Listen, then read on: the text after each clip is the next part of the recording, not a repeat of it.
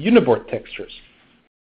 I'm just going to go through my common library. This is accessible through the Material tab. In this case, I've just double-clicked on a wall to set its texture. By double-clicking the three dots, it brings up my texture.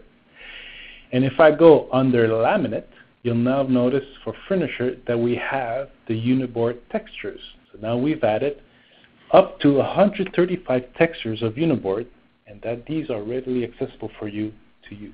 And I select my textures and I click OK, and now that wall has been assigned this texture.